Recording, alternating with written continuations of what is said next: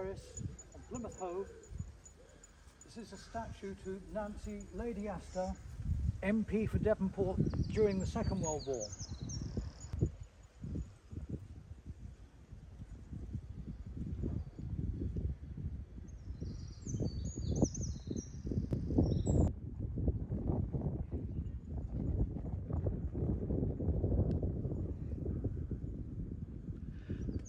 Nancy Lady Astor was the first female MP in Parliament, and she was American, by the way. But during the war, her husband, Lord Astor, was Mayor of Plymouth for 3 years in the middle of the war. And between them they kept morale up.